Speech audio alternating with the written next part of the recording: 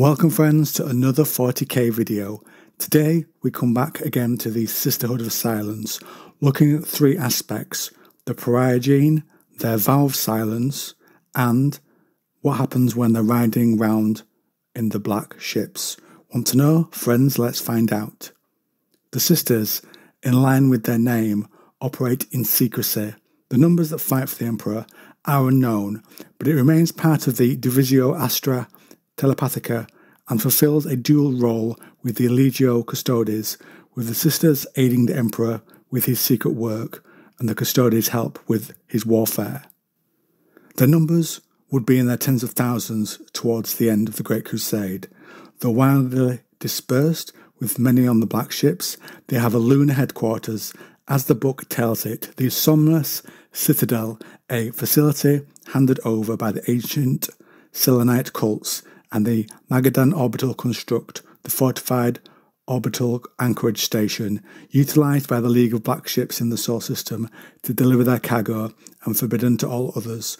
Much of the sorting of psykers in the Great Tithe is done in prohibited star systems to lower the risk from untrained psykers, and in the wider Imperium these systems are only known from vague and sifting code designations.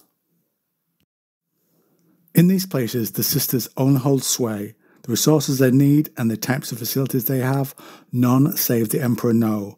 Only the navigators of the black ships know the locations of these anchorage points and processing places.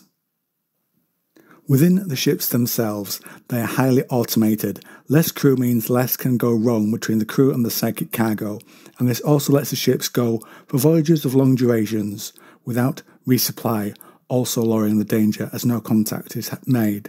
Once the psyker is on board, they are taken to cells, and the structure itself has systems built in to resist the psyker's connection to the warp. The cells have various uses, such as interment, punishment and interrogation, and cryocrypts and stasis chambers for the storage of the most dangerous subjects.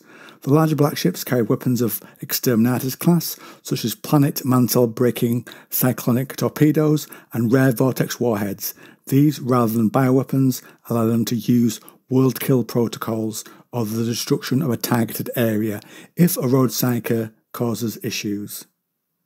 The psykers, once captivated and incarcerated, live their lives in sealed biome crucibles, prisoning homes which auto-incinerate all within should their seals ever be compromised. Such is the priceless wealth and human potential of the Great Tithe, judged and guarded.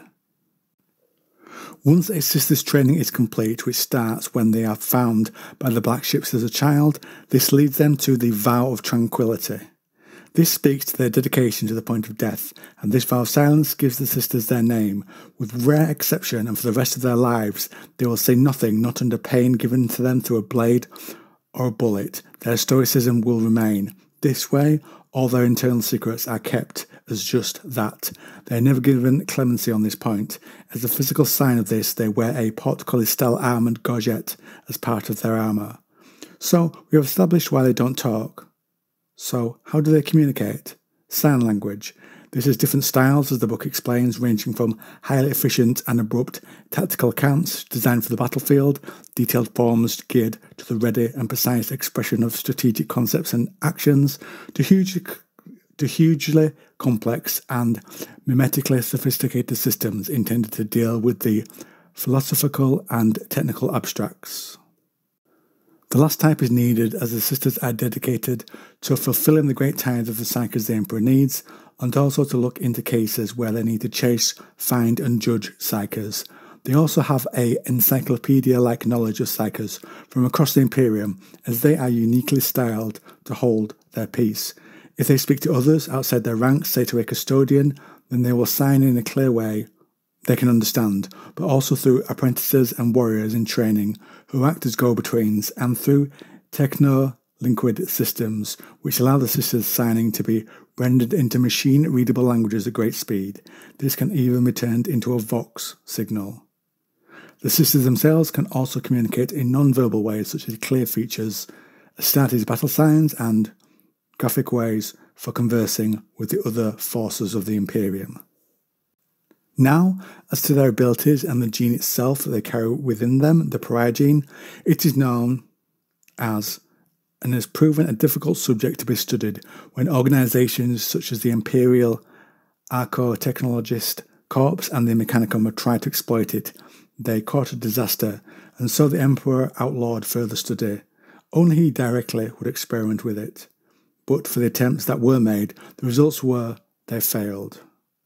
Accounts of certain clades of the Officio Assassinorum and the dread and obscure Order Sinister also contain evidence of the Emperor's own engineered use of the psychic null in warfare.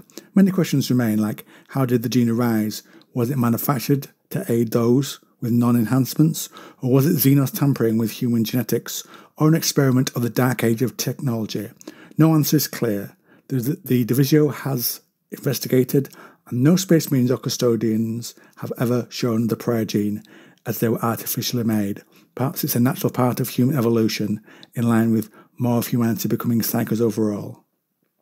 So now, friends, I turn things over to you. I hope you enjoyed this video on the Sisterhood of Silence. Got something to say or ask? Drop me a comment down below.